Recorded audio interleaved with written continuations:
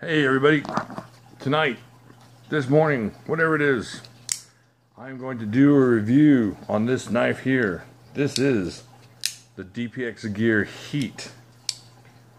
Now, I thought I had done a review on this, and I've had this for a while, but I haven't. I think I brought it out for a couple videos, but I haven't actually reviewed it. So, I'm going to go ahead and check this out with you guys tonight. And this knife is so cool. It's just one of those things where it kind of gets lost in the back of the drawer because you're playing with your cold steel or your new frenzy just came to the door, or there was a squirrel on a tree outside your window. But just get distracted. This thing is really cool. So let's get into this. You got 2 1/4 inches of Elmax steel that's coated and then stone washed, apparently. I didn't know that's how they did that, but it makes sense. And if you look right here, this is pretty cool. This is why I have hope for the cold steel Formaxes that are going to be made in Italy. Let's see if I can get in there. Can we see in there? No. Come on now. Peekaboo. Anyways, what you're not seeing with the bright light, cool flashlight, thank you, Eric. What you're not seeing with the bright light is, oh wait, it's focusing. Is that focused? Okay. Is that it's made by Lion Steel in Italy. And I don't know if it's Lion Steel that it will be making the new cold steel Formaxes. See how I worked it where we could talk about cold steel even though we're in a totally different company? Yeah, I have a problem. Anyways. So it's made by Lion Steel for the DPX company. And this is a really well made knife. Just feels good in hand. Let's get to why it feels good in hand here.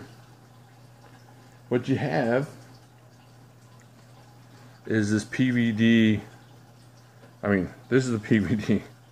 This is man, I'm having problems speaking.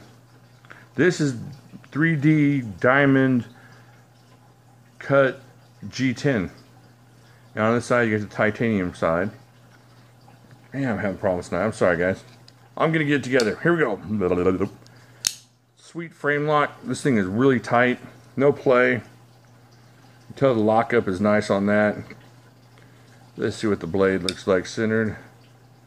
Yeah, nicely centered. Open construction on this thing, which helps because this thing is not super light or anything. Let's check out the weight on this, just to check. It's 0. It's made. Man, you gotta do it the right way, goofy. Alright, here we go. Alright, so 4.09. Putting the lanyard on there. So a little bit under 4. So that's not bad, but it's a little bit short. So, but it feels good. You got a really good grip there. You could tell. And then you got this thing up here. It's supposed to be a bottle opener, thumb stud thing, thumb rest. But it works really nicely as jimping. It gives you a really good leverage for chopping or bush, even like bushcraft. What do you call it? Where they feather that wood. You just feel like you got a lot of leverage on this. So, and even my chunky hands fit nicely around this. Now you can reverse the clip for left-hand carry.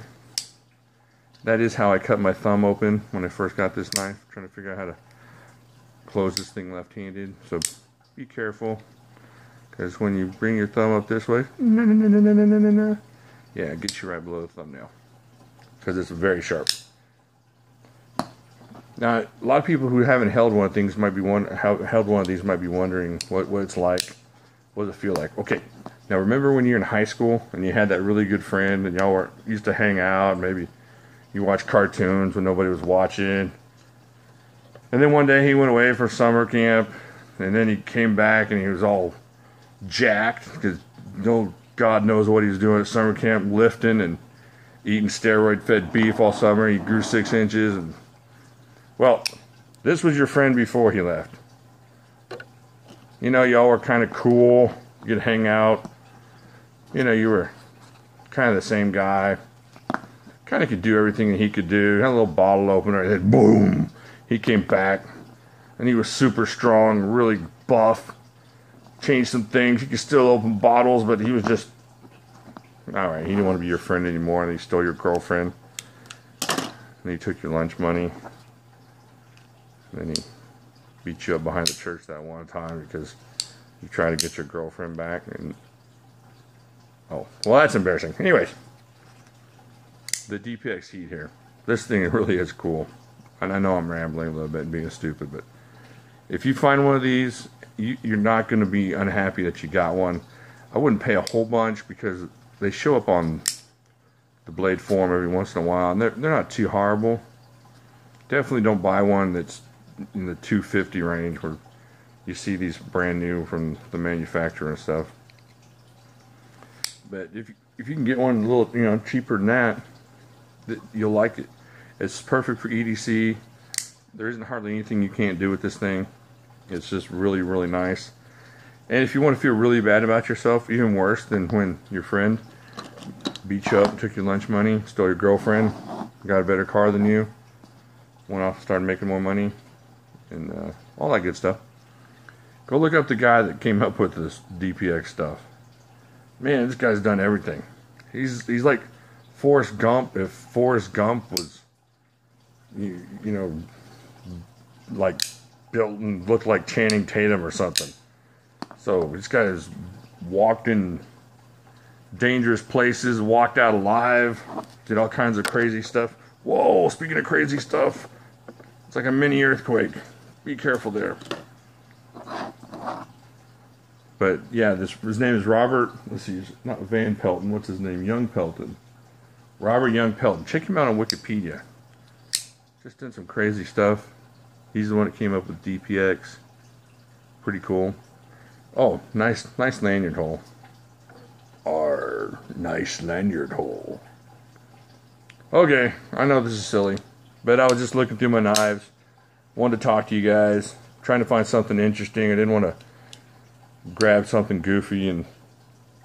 Hey, I was over at the grocery store.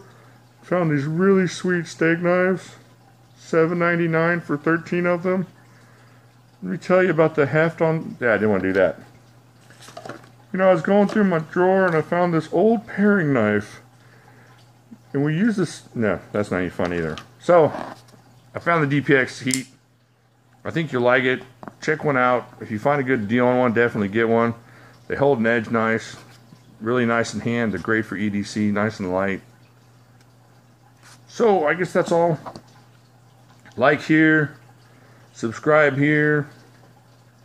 And leave a comment down here. Let me know what you think. Are you into small knives as long as they're hefty or useful? I know I am. I love small knives. I got a ton of big knives, but I love small knives too. I usually carry one thrown in my pocket or as my left-handed EDC, and they're just always useful, always good to have. And if you're in a crowd and you pull one of these out to open a box or open a package or something, nobody's going to freak out and draw down on you with their Texas concealed handgun license ability. Well, I'd already closed out the video and still rambling. Alright, I'm going to let you go. I'll talk to y'all later.